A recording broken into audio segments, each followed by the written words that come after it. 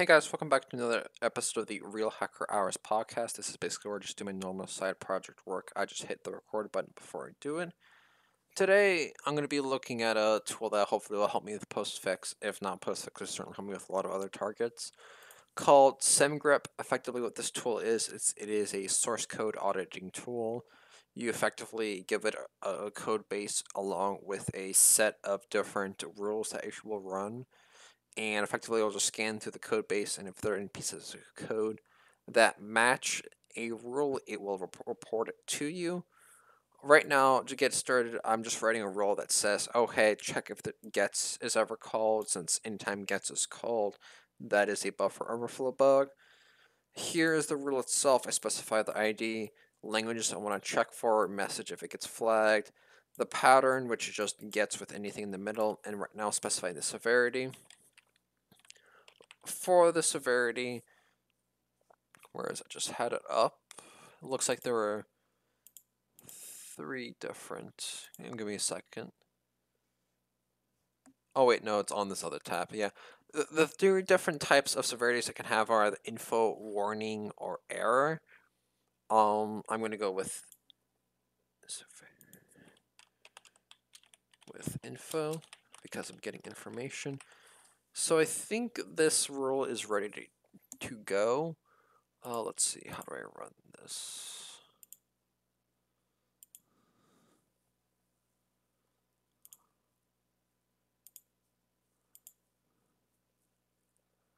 No. Wait, running rules, that's it.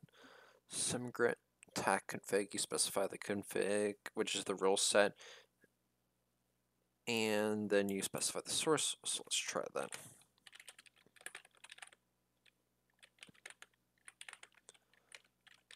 Rules are right there. That is this right there. Misclicked.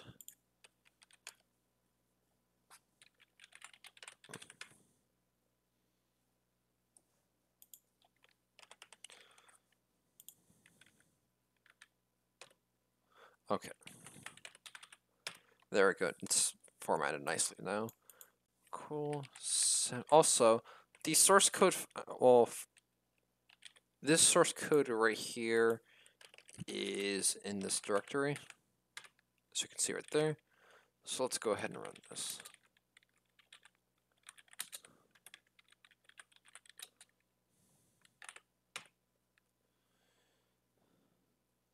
Found character that cannot be. Okay, so it looks like it needs us to use space instead of tab.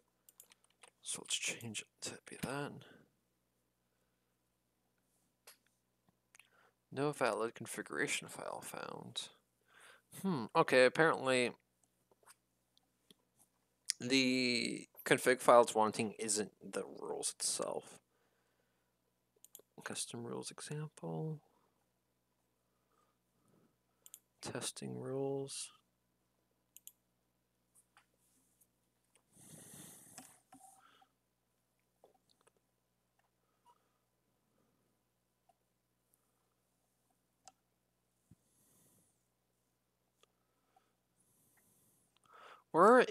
Need a example Semgrep config, which I'm pretty sure it's here. I just have to find it. Getting started. Let's just run Semgrep locally. Write a role.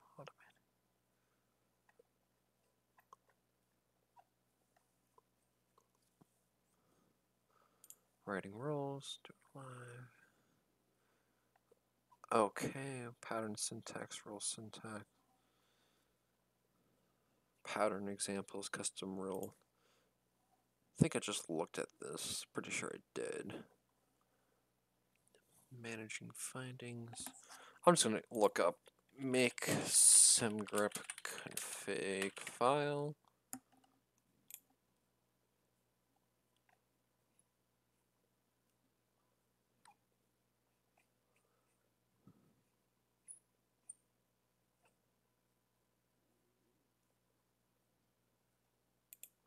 Let's see here. Okay, I'm gonna pause it while I look this up.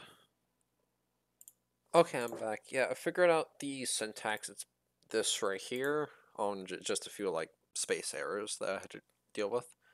And when you run Semgrep, you find, oh hey, we found um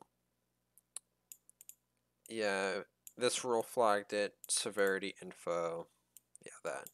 Cool. So we see that it has been flagged.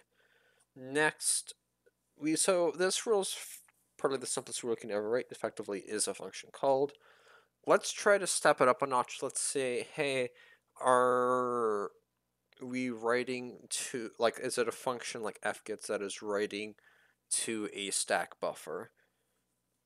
Because that can be the basis of a stack overflow bug.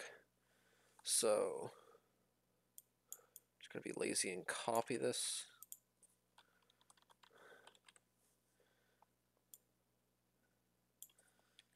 Fgets stack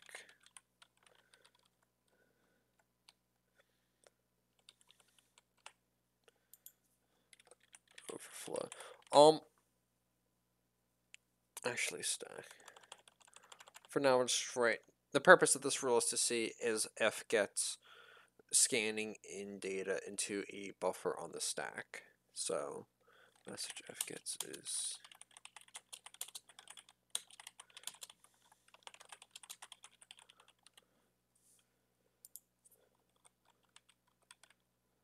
no, in practice, I probably want to add on additional features to this because it would give me a ton of different false negatives that way that I have to sort through.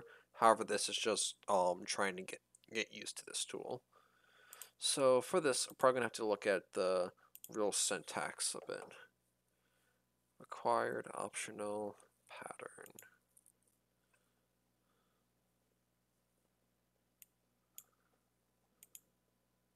The pattern operator looks for code matching its expression. Is it just like regex that it uses?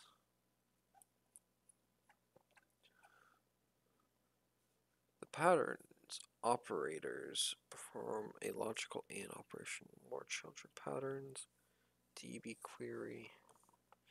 Pattern not D. Okay. Pattern either. Before searches for a.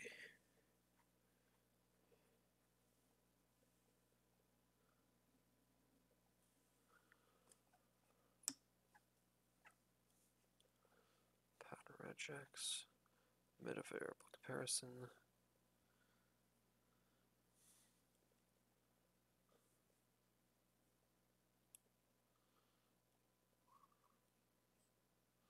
Okay, this is a bit interesting. Set port. Meta variable expression. This is useful for filtering results based on a meta. What this meta variable might actually come in handy. Well, how does it work? Patterns, module setting, super user port.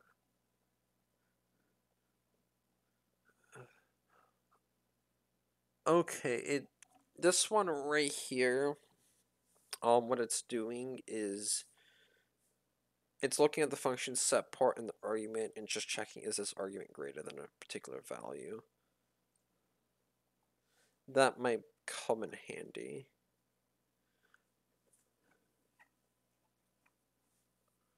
Actually, someone probably already has code for this up on Google. I'm going to look for it. Semgrep.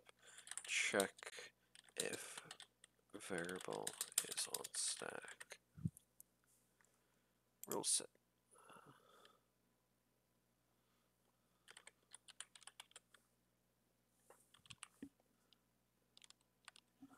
Okay, that isn't it.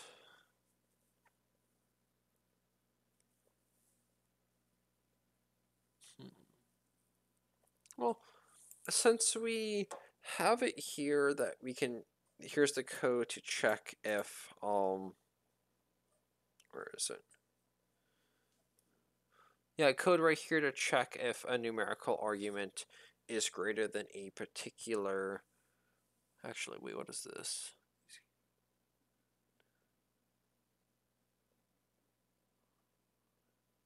Okay, never mind. I was just, looks like they're just added on an additional base system. I was just like curious if that's something special that we need to worry about. Since we already have the code here for a checking a numerical argument, I'm just gonna write a code to do that, because the plan is for this rule, after I get it done, I want to be able to check, oh hey, it is writing in it's writing in 50 bytes into a stack buffer that only has 30 bytes.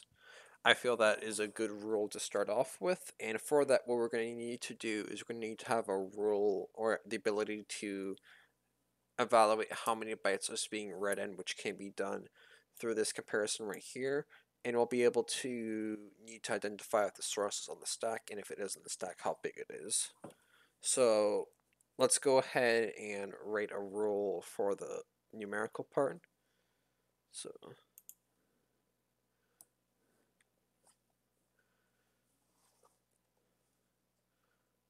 patterns.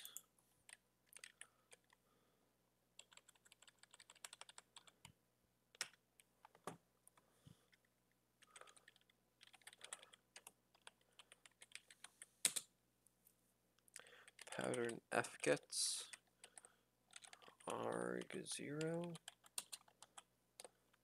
arg1, arg2, meta variable comparison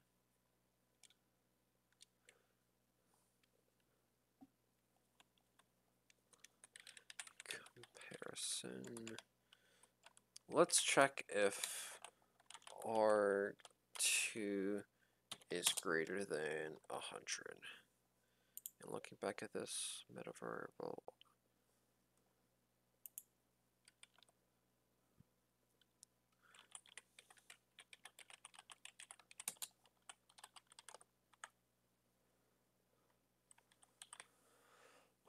okay, I think this rule looks like it's good. Let's try running and see if it runs. Oh, made a mistake. This should be pattern.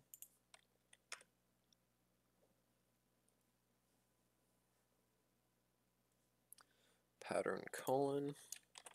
Yeah, this video is probably going to be a lot of just, oh hey, is this format working?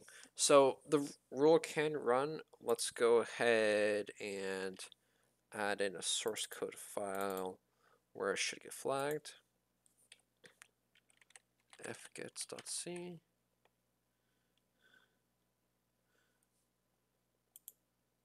Oh, I made a directory. Did not mean to do that.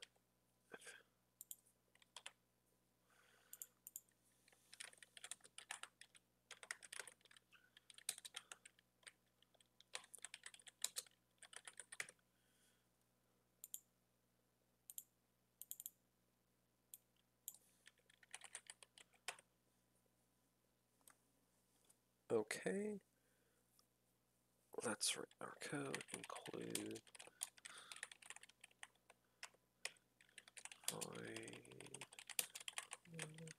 void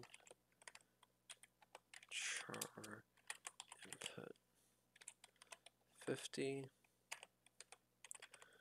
fgets. Wait, what is? I just smooth brain this. Yes, it did. The size is the second argument, so I need to correct the rule. Input size. Let's do 200, and stream. Let's do standard in.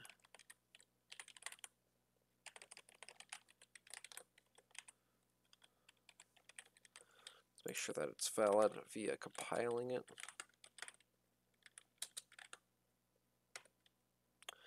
Nope. I believe it's undercase. This is what happens when you don't write C in ages. You forget basic stuff. Okay, that's good. This compiles. Let's... Oh wait, no, we need to make the change to the rule. This should be arg1. Cool. Now let's try running the rules.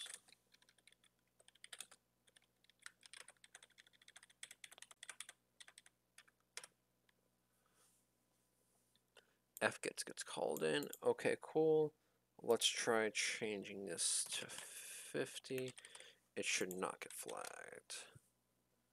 Okay, so it is indeed checking that. Cool. We have the ability to evaluate a numerical argument to a function. That is good.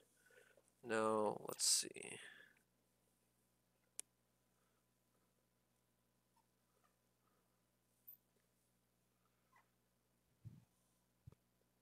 Pattern inside operator keeps matched findings.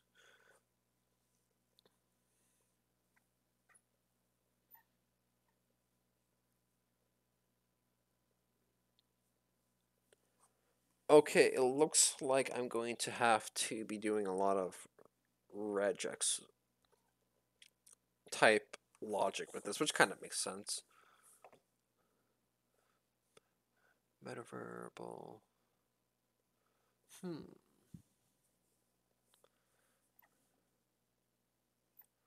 Looks like there might be some functionality where we can actually like establish a Python function to evaluate, which would probably be helpful in certain instances. Other complete useless comparison.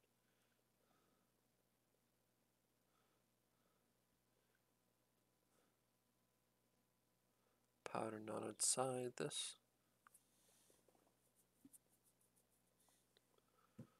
The full configuration file format. This is probably what we're gonna need. If you modify this file, I probably also need to update. Okay, this is not gonna help. Okay, cool. I'm gonna Google Semgrep, check where variable is referenced. Pattern syntax.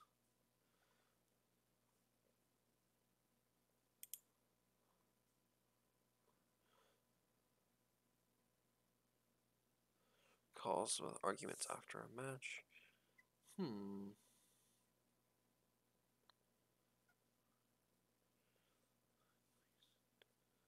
Okay. Cool. So, since this is pretty much just turning into just like me reading a bunch of docs, I'm going to go ahead and end the video here. Thank you guys for watching.